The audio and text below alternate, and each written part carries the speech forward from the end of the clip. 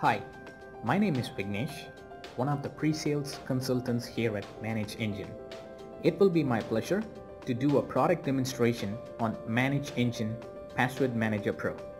If you are someone who stores your passwords on spreadsheets or sticky notes and facing lots of difficulties on the accountability, you have just landed to the right product.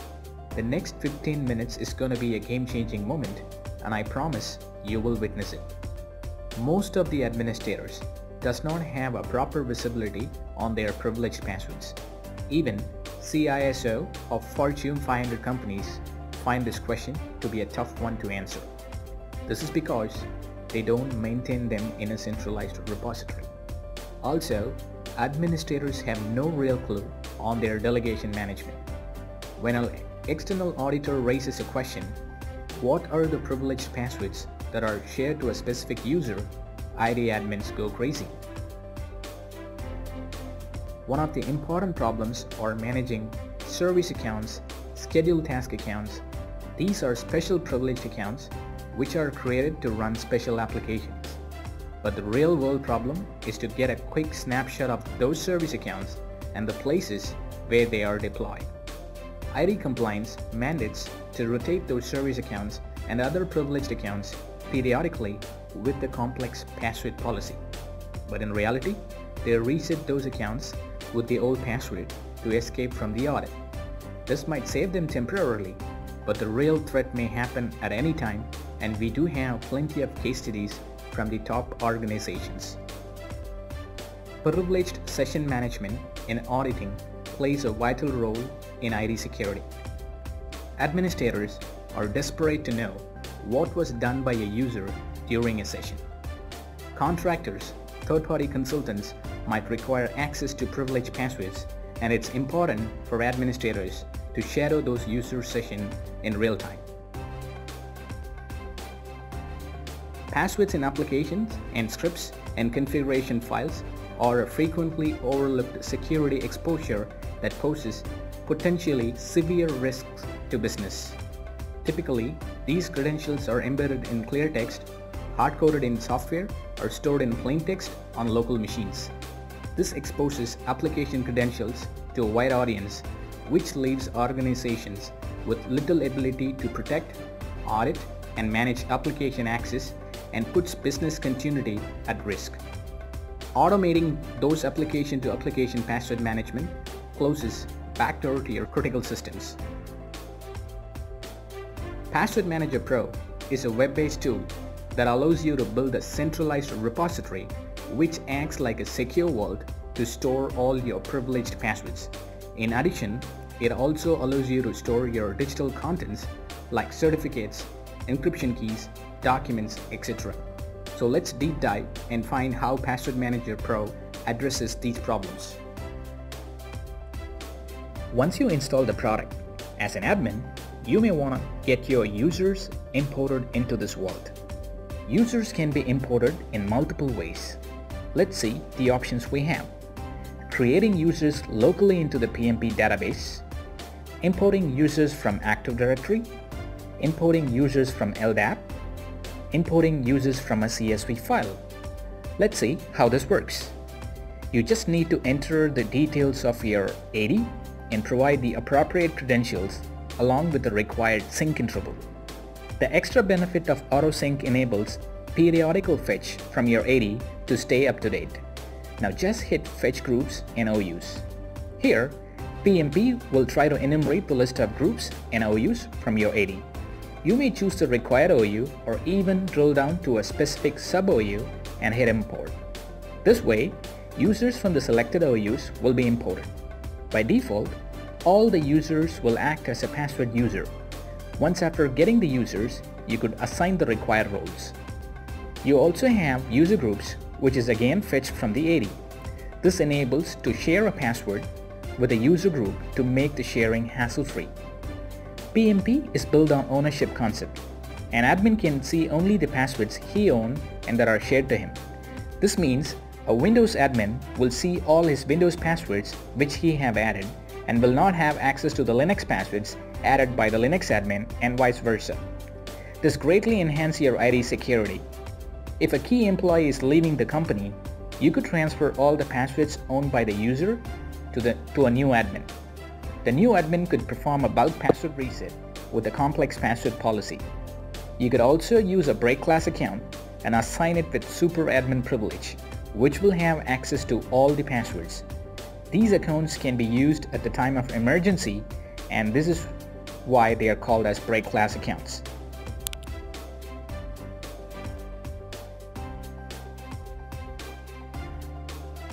After getting done with the user management part, here comes the important task of admins. Different admins will add their passwords so that they could share them with their users. An admin can add passwords by the following ways: adding passwords manually, importing all the passwords from an existing CSV file, or make use of the auto discovery option from PMP. Let's see how the discovery works. Resource discovery is supported for Windows, networking devices, VMware, and Linux devices. Now assume I want to discover all the Windows boxes using PMP. I just have to enter the required details of my domain controller and fetch the required OU, which contains my Windows boxes.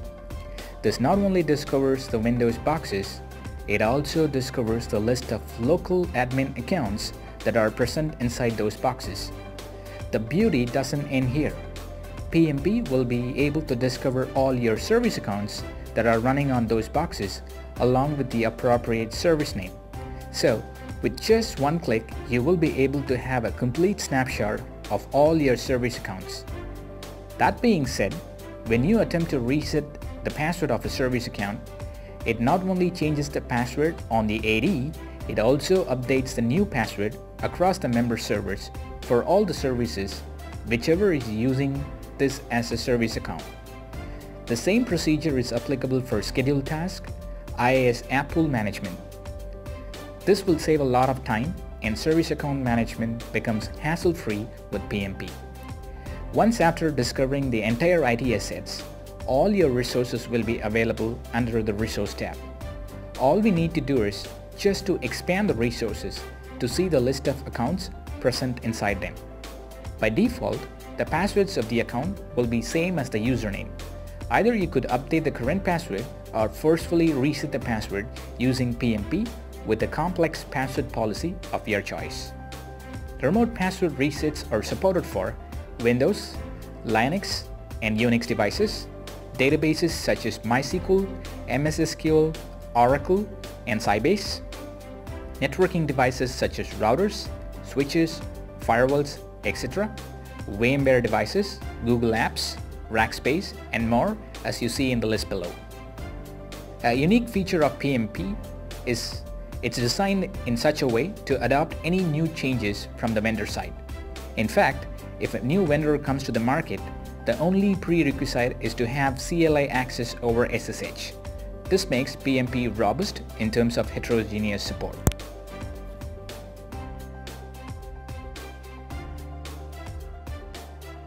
You could very well replicate the groups present in your AD under the resource groups. This greatly enhances bulk sharing of passwords, which we will see shortly. Let's take a practical example. A Windows admin is in charge of resetting all his local administrator accounts across all the member servers. So, with PMP, the admin will navigate to resource groups and add a criteria-based dynamic group. You could call the group name as per your convenience. Define the criteria as resource type equals Windows and user account equals administrator and hit search. This will populate all the local admin accounts across your member servers. You're very well allowed to fine-tune the search and customize it as per your requirements. The admin will be able to change the password using both on-demand and scheduled password reset. This again makes bulk password rotation hassle-free. You could define a pre-notification and generate a unique password for every account for every once in X days of your choice. You could also get a post notification after the password reset.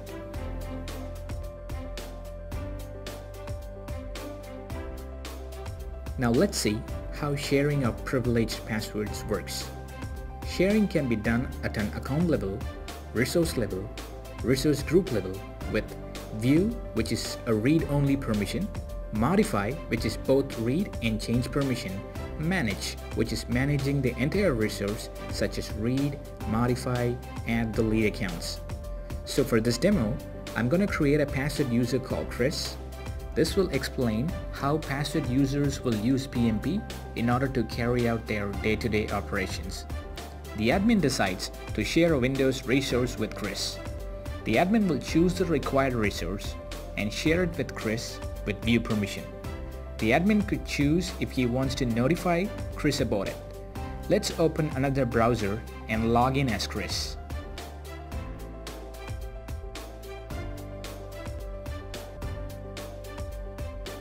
Chris is able to see the resource that has been shared with him. When he expands, he will be able to see the accounts present inside them. He is able to see and copy the password to clipboard. He could also launch a direct connection to the remote resource using the open connection box. This will launch a direct connection to the target box from the browser itself. This feature works on a gateway-based approach which is bundled along with the product.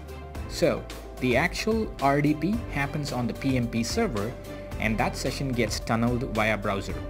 For some reason, the admin decides not to share the password in plain text, but he still wants Chris to make use of the password. To achieve this, the admin will navigate to Admin, General Settings, and uncheck the option Allow users to retrieve passwords for which auto logon is configured. From here onwards, password users will not be able to retrieve the password in plain text. They will be able to make use of the auto logon to perform their operations. This is where PMP auditing plays a vital role. Admins will be able to see the resource name and the account name which was used to launch RDP along with the actual PMP user. It basically gives you what, who, when, and where. As an admin, you could also play back the recorded sessions to perform any forensic analysis. In fact, you could do a real-time session shadowing too. This way, you will be able to shadow a user when he launches a RDP or maybe an SSH or a telnet session from PMP. If you need to terminate your users, you could do it pretty easily.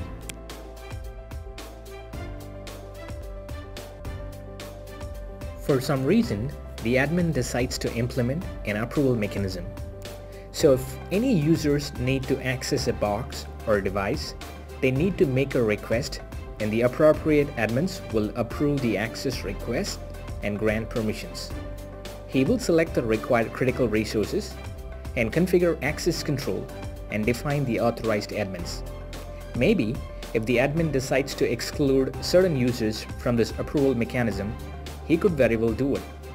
Admins can define how long a passwords can remain exclusive for a user and reset passwords after exclusive use. Let's see how Chris performs a RDP after the introduction of access control workflow. He's still able to see the resource. Now the moment he tries to launch a RDP, it tells him that he needs an approval. Chris will raise a request with the appropriate message and the request will be sent to the appropriate admin mailbox as well as on the password access request notifications in the UI. Admins will be able to review the request and approve it based on the need. Chris will get an email stating your access request to this box has been approved. He could check out and start using the resource. Once his session times out, PMP will reset the password of that account. PMP offers out-of-the-box reports to cater your reporting needs. The product offers predefined compliance reports which will help you to mandate with the regulatory bodies such as PCI, HIPAA, ISO, and NERC. You can also create your custom compliance reports. Integrating with your existing ticketing system is again a powerful feature of PMP. Password users could retrieve passwords only with a valid ticket ID. PMP will check if the ticket is assigned to that user and if the ticket is in open state in the respective help desk portal. This again greatly enhances the security by giving powerful delegation model. PMP also supports mobile device support for Android, iOS, and Windows devices. In addition, users could make use of the browser extension to access PMP. Browser extension is supported for Firefox, Google Chrome, etc. Using browser extension, Chris will be able to launch a direct connection to websites too. If you have any boxes that are behind a firewall, using the one-way reset agents, you could manage those boxes. PMP supports various APIs for managing application-to-application passwords. Let's say you have hard-coded passwords for your critical applications. You could completely eliminate hard-coding of passwords and use our API to supply the password to the respective applications. All the users can also manage their personal passwords with their own passphrase. This way, they don't have to toggle between two different tools for their enterprise and personal passwords. Personal passwords can be managed only by the individual user who creates it, and even admins will not have access to the personal passwords added by the password users. Now here comes the data redundancy part. PMP offers high availability. So you could have a primary instance of PMP in one server and a secondary in some other server or maybe in some other network. If something goes wrong to the primary, users could connect to the secondary and perform their day-to-day operations until the primary is brought back to service. Let me explain our licensing schema. We offer 4 roles within PMP. They are administrator, password administrator, password user, and password auditor. However, PMP licensing is purely based on the number of administrators, which is admins and password admins. As you see, an admin will be able to add, delete, and modify users from the vault, as well as the ability to access the audit trail. However, password admins do not have these options. They could add passwords, delegate them with other users, and reset those passwords. So, assume you purchase 50 admins pack. With 50 administrators, you could have a combination of X administrators and Y password administrators, where the sum of X and Y should not exceed 50. This gives unrestricted number of passwords and users within the application. I believe this gives you a basic idea about the product. So what's next? Go ahead and kickstart the evaluation and contact us for any assistance if required. Thanks for watching.